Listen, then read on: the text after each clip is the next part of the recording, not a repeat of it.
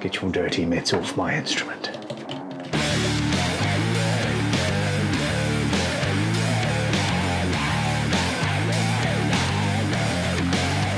Welcome to Crimson Guitars, welcome to the hand tool only build. I have relocated this instrument from my home workshop to Crimson headquarters because I'm here more often and I really want to finish this.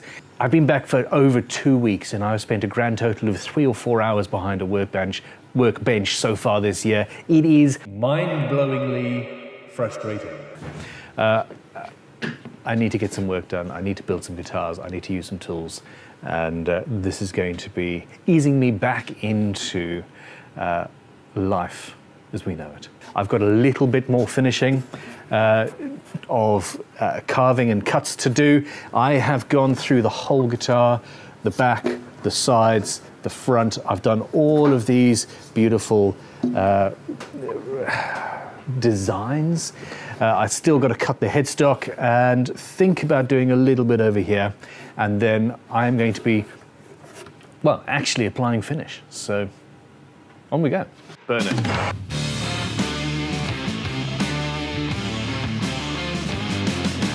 Perfect! I made some changes to the designs, to the patterns, tidied things up, straightened them out. But it's all good. I'm really, really happy. Gone through multiple little designs, and I like this. It works. I'm undecided on my sigil going in the center there, but it does need to be somewhere.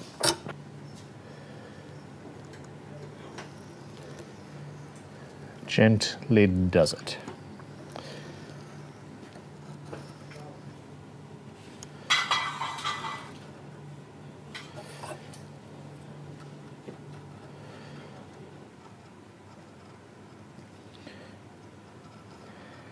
So the initial cut is done gently and you just pass through it a few times to open things up, and then I'm going for a wider blade.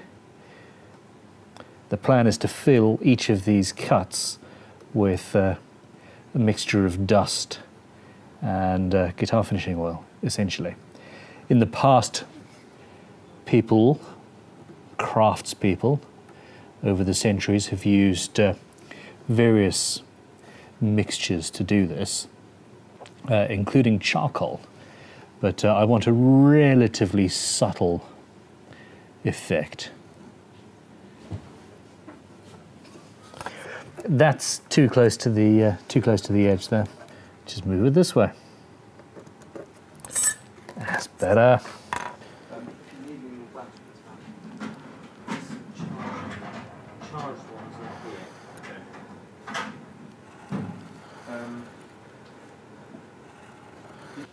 Yeah, I've shrunk that down a little bit and that actually works better for me. I like the look of that. And it's also more freehand because this is a signature. So I'm not going to use the ruler.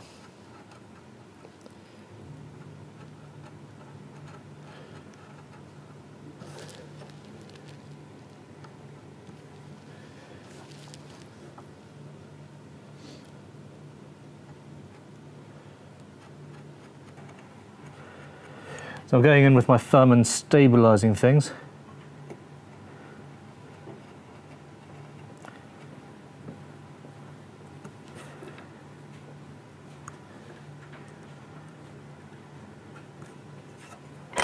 There we go.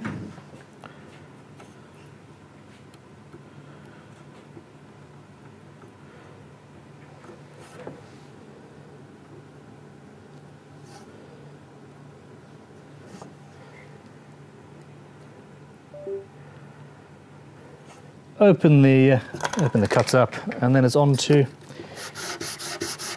just a little bit of sandpaper. We're gonna have to do this process a couple of times, I think, or at least the opening up. Get rid of all the sand, the drawing marks, etc., etc.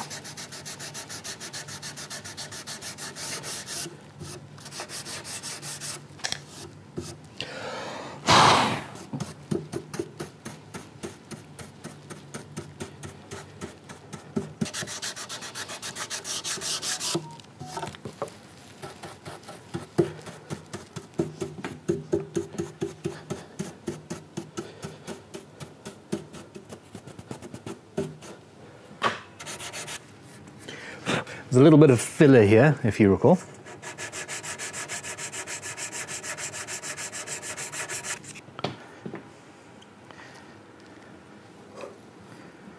Okay, it's official. I have no self-control whatsoever. I've drawn those on, that's cool, and I've also done a little bit on the side. It felt a little bit weird that there wasn't anything on that area where it goes around the entire rest of the guitar, apart from the headstock. I'm not doing engravings on the side of the headstock or the back, but yeah, everywhere else.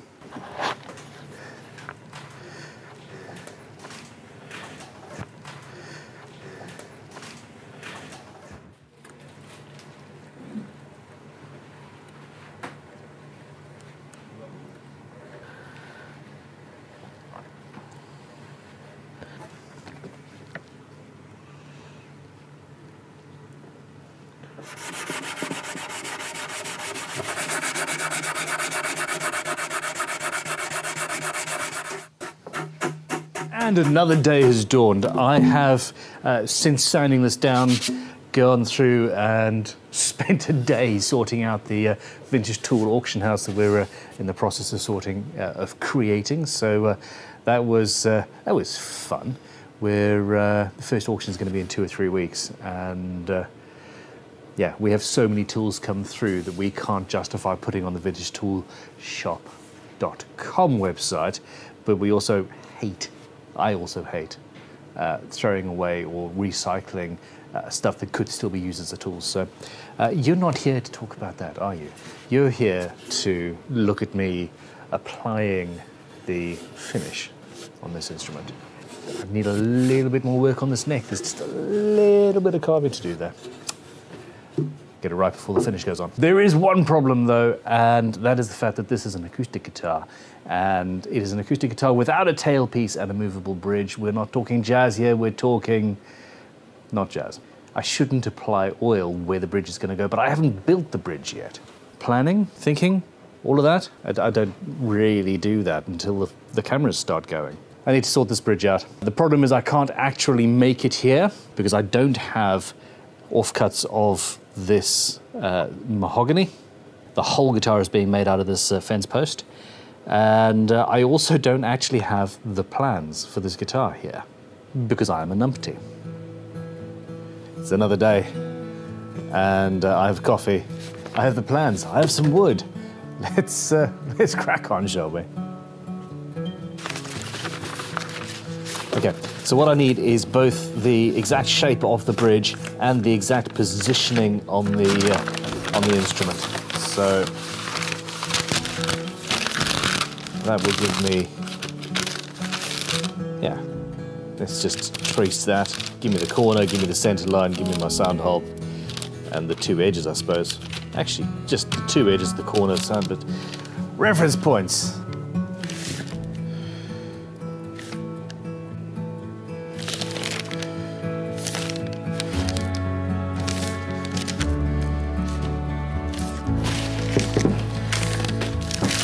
It would be better if I had some nice flat paper, wouldn't it?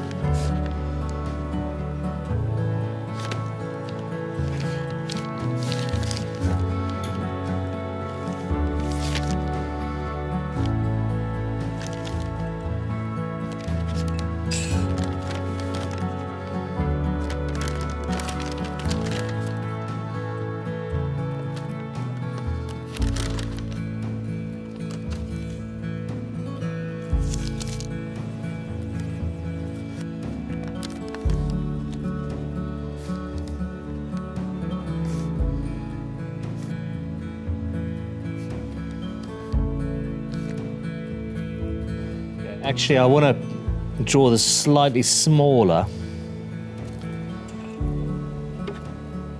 This is a little bit of finish underneath the bridge.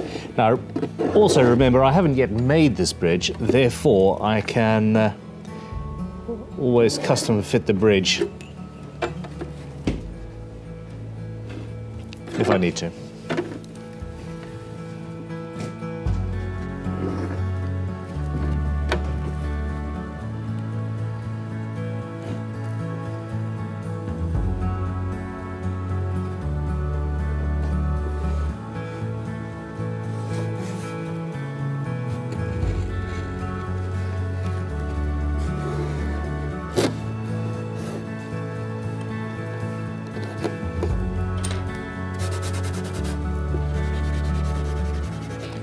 burnish the edges down with the back of my fingernail. I do not want any thin guitar finishing oil to get through here.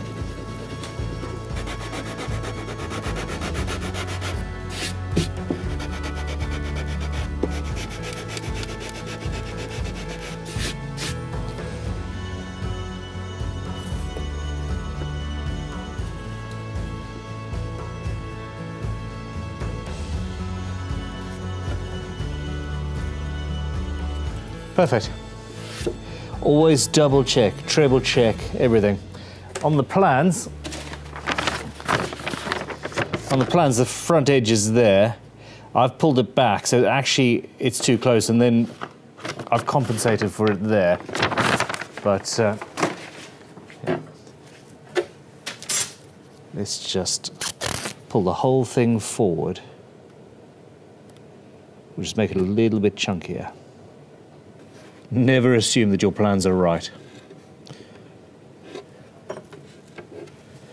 Especially if you're, you know, me. So that there is where we're at. Gives me enough room. Okay, I've double checked all of the sanding, etc., and I'm starting out with some penetrating guitar finishing oil. The plan is that I'm going to use 1200 grit or maybe even 1500 grit wet and dry sandpaper to actually push the oil into the wood. Now, this is penetrating, that's what it does in any case, but what I'm going to do in that process is create a slurry out of the dust itself, mixing with the finish, and thus filling the gaps left by my knives. It's going to be relatively subtle. One last thing though.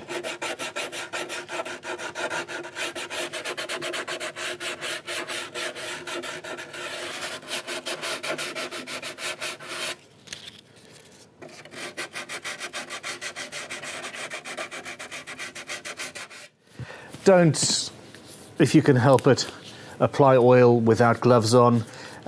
Frankly, I think that there should be a class action lawsuit against True Oil. The stuff that is in that oil, I know because I reverse engineered it, is not good for the health, and you don't want to be absorbing that. Genuinely, seriously, PSA, all that jazz. There's no way I can avoid this at this point. We're going to have to actually just deliver on the promises and see what this guitar looks like under finish. Exciting times. First of all, I'm going to apply oil across the entire instrument, rub it in, and that is to stop, for example, if I drip over the edge and then leave that to semi-dry, you might end up with a drip mark that you don't want to see long term.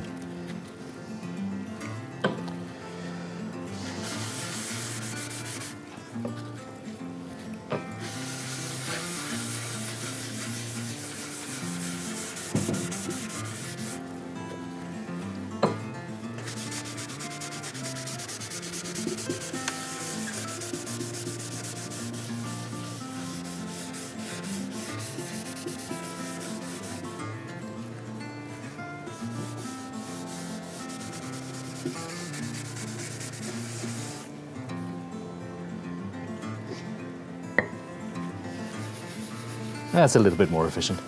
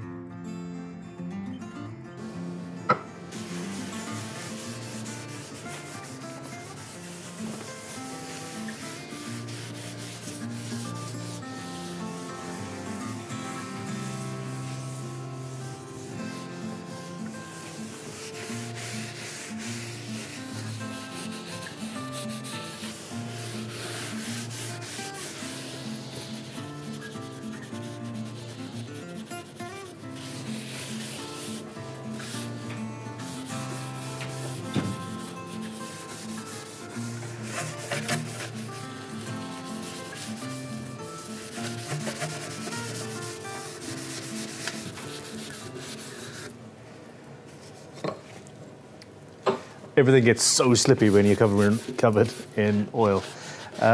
Don't quote that out of context, please. Okay, so this is the initial coat, and to be honest, I can already see, I can see the edges, I can see the cuts, etc. as I wanted to. It doesn't even need the grain filling and the slurry creation and all of that, but that doesn't mean we're not going to do it. Oh no, sorry, Bob. Ah.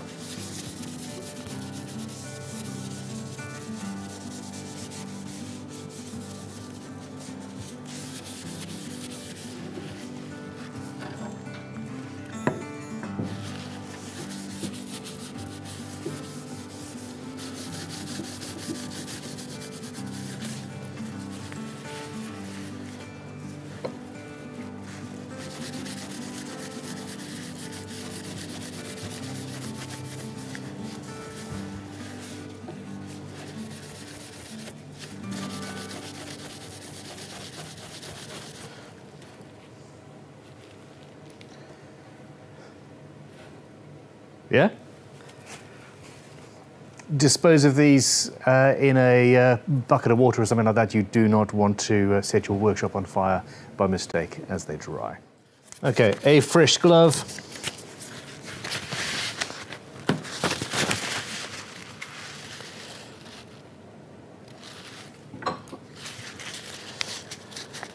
And this is 1200 grit. Bring my light in closer. And very gently, putting almost no pressure on at all, you just rub the finish in. And this is a really good way to grain fill gently. And also build up somewhat of a gloss oil finish.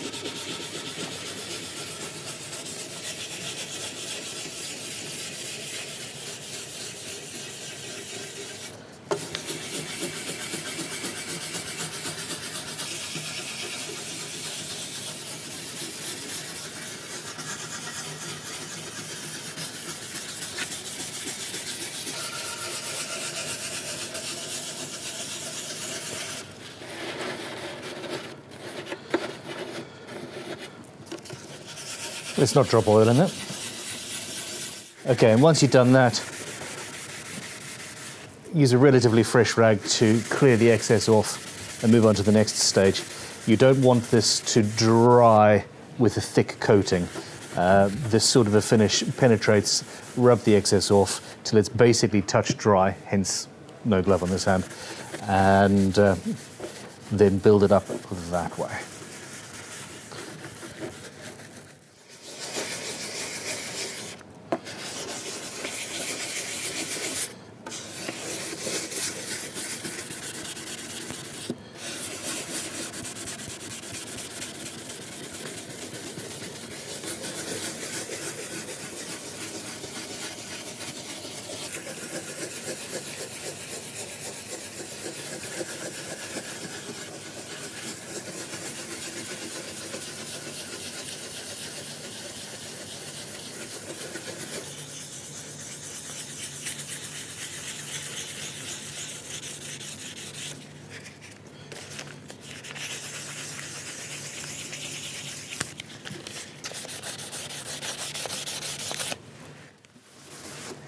Okay, I found a few sort of minor scratches, and that's what happens when you put the initial coats of finish on something. If you haven't been absolutely perfect with your sanding or care and attention to detail of storage, but the whole guitar is. I'm so excited. I am so excited. We are going to let this sit and cure for the afternoon, because I have something else to be getting on with. I am incredibly happy with this look. Now, oil, you have to rub the excess off. You don't want to leave any build-up anywhere.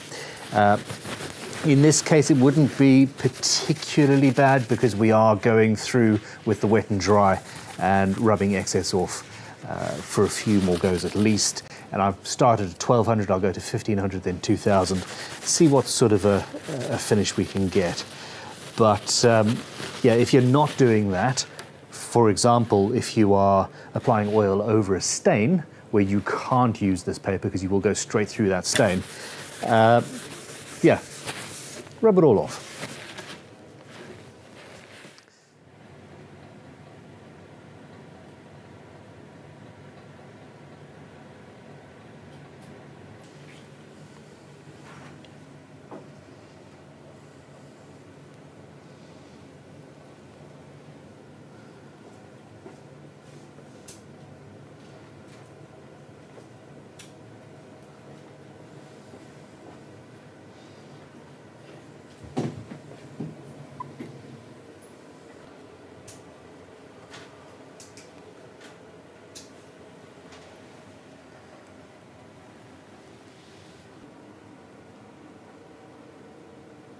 And this is after only one coat of finish. This is going to be a pretty awesome guitar in the end, I hope. I'm really happy. It's going to take probably half a dozen, 8 coats to get to the sort of finish that I'm hoping for. We have to make a bridge in the next episode. We have to string her up and play her and find another one-day project to take over a year to build. It can be done.